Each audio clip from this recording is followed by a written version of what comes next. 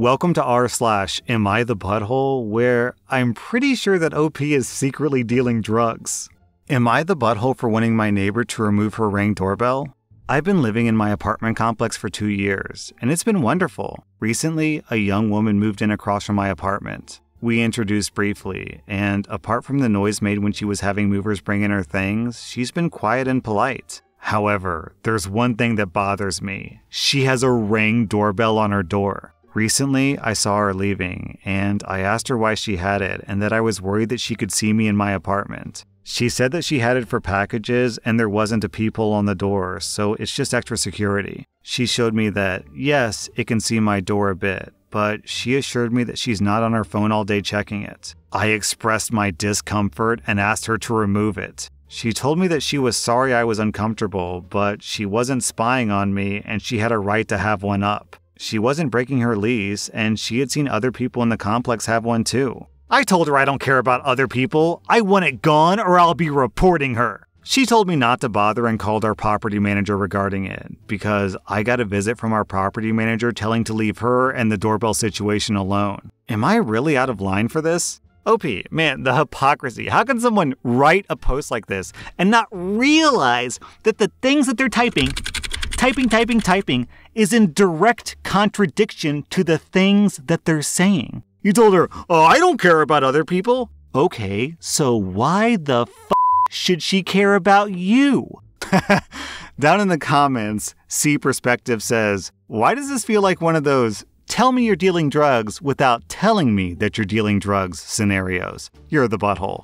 Yeah, I agree with that commenter. OP, you're definitely the butthole here. Leave her alone. Besides, if your packages get stolen or someone breaks down the front door of your apartment and steals all your stuff, I can guarantee you that the very first person you're going to talk to is your neighbor and say, excuse me, remember me, neighbor? I was wondering if I could see your footage because I really need it now. And actually, maybe a Ring doorbell isn't so bad. OP, I'm giving you 1.5 out of 5 buttholes. Leave her alone. I'm giving your neighbor 0 out of 5 buttholes.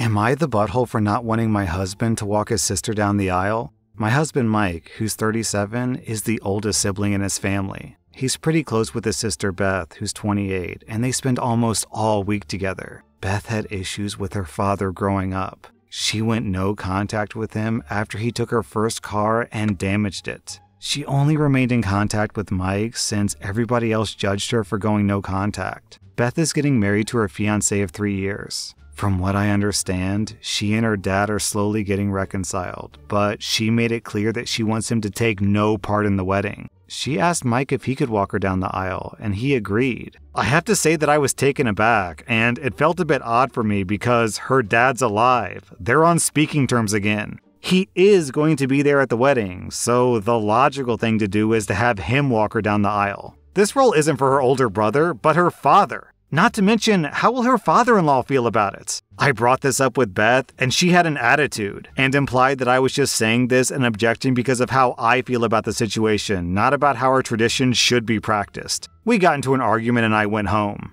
Mike thinks that I'm being unreasonable and possibly causing him to miss something so sentimental, and that, if anything, he feels honored to be asked to do this for her, and said that I should stop worrying about what others might say. Now, the three of us are having a conflict, and we can't seem to reach a solution. Okay, I'm confused about this post, because your sister-in-law's right, OP. You are clearly upset about this, but I don't understand why. Because fundamentally, you have no horse in this race. It shouldn't matter to you whether her dad walks her down the aisle or her brother or no one walks her down the aisle. It has no real bearing on your life whatsoever. If anything, your brother's right. It is an honor that she asked him to do it. So why do you care so much? Why are you so uptight about it? It doesn't make any sense. There's some secret reason that you're upset about that you're not telling us, the people reading on Reddit, and you're not telling your husband or your sister-in-law. But clearly, there's a secret hidden reason of why this is bothering you. OP, I'm giving you 1 out of 5 buttholes because you're sticking your nose into someone else's business when, really, this doesn't have anything to do with you. I'm guessing, if I just had to guess, it's jealousy. You're jealous that your husband is being involved in another woman's wedding, but it's his sister. You get that, right? And if it's not jealousy, what reason could OP have? This post is confusing me. If anyone has 200 IQ out there who's listening to this story, let me know down in the comments what OP is so uptight about, because something about this just doesn't add up. I think it's jealousy. It's got to be jealousy, right? Am I the butthole for leaving my sister and her husband on the side of the road? I come from a very sex-positive household. My parents taught my sister and I about sex, sexuality, and their non-vanilla lifestyle from a young age. They were very affectionate and touchy with each other in public, and they don't seem to care about others' opinions. They lived a very non-conventional lifestyle, and they weren't afraid to flaunt it. On one hand, my parents never treated sex as a shameful subject. Therefore, I received a very comprehensive and inclusive form of sex education. On the other hand, I think I was introduced to many topics at a very young age. In many ways, my sister Angie turned out like my parents. She proclaims that she's sex positive and has no qualms openly discussing sex in great detail at every opportunity. She believes that if a person is uncomfortable, they might be a conservative virgin or prude who clearly hates all form of self-expression. My wife, Zara, isn't a huge fan of public displays of affection. Other than hand-holding or occasional kisses on the cheek, she isn't comfortable with doing much in public. We're also not the type of people to discuss our sex life with people, much less family. Angie does not like Zara. She believes that Zara is too conservative and prudish for our family. She often makes fun of Zara for looking embarrassed when she's discussing in excruciating detail about sex. Zara barely says anything, but Angie still manages to make fun of her. I don't speak to Angie much. Recently, Zara's brother passed away. Angie's husband, Bill, knew him and wanted to pass on his condolences. Zara, Angie, Bill, and I all wanted to attend his wake. Instead of taking separate cars, Angie suggested that we all go together. To be honest, I was not a huge fan of this idea. It was a 2-hour drive from where we lived to our destination. Also, we were planning on leaving very early so that we could help set up, and were planning to leave late. But still, we all took the same car. At first, everything was all right. Understandably, no one was speaking in the car, and it was very quiet. Most people just kept to themselves or slept. Midway through the drive, Angie and Bill started making out in the backseat of our car. And when I say making out, I mean full-on making out. They were pushing up against the car door and making all sorts of noises. Zara and I were extremely uncomfortable. I pulled over the car and started yelling at Angie. I told them that I was disgusted by their behavior and that they were acting like horny little teenagers. Angie said that they were grieving. I yelled at them to get out of my car. At first, they protested, but I was so angry and so tired of them already. I told them to find their way home by themselves. My parents think that I went too far with them and that Zara needs to loosen up to be part of this family. Obviously, Angie and Bill are still extremely pissed. And to be clear, when I initially pulled over, I pulled over into a small gas station that had a little cafe. So saying side of the road was a poor choice of words. Okay, I'm going to read this reply from Jaqui down in the comments because they say this way better than I could have. Not the butthole. Sex positive means valuing consent, communication, and being free to make informed choices about your body without feeling judgment or shame. Nothing about what your sister is doing is sex positive.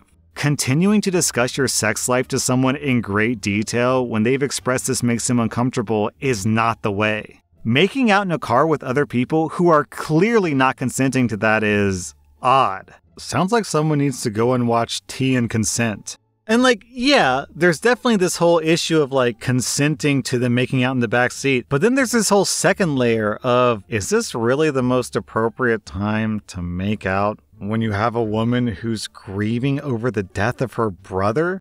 Why is it that you're supposed to accommodate your sister's horniness, but your sister isn't willing to accommodate your wife's grieving? I mean, yeah, everyone grieves in their own way, I guess. But still, shouldn't the priority go to Zara, who lost her brother? Opie said that Angie's boyfriend knew the guy who passed away, which to me implies they were acquaintances or maybe friends. But still, wouldn't you expect the brother-sister relationship to kind of transcend most other relationships? So I really feel like Zara should be the one that everyone is, oh, Zara, so sorry for your loss. Is there anything I can do to support you? Just let me know and I'm happy to help. Not, Don't shame me just for making out with my boyfriend in the backseat of your car while driving to your dead brother's wake. OP, I'm giving you 0 out of 5 buttholes. I think what you did was a great example of supporting your spouse. I'm giving Angie and her boyfriend 2 out of 5 buttholes. Gross, man. At this point, Angie's not being sex positive. She's being an exhibitionist.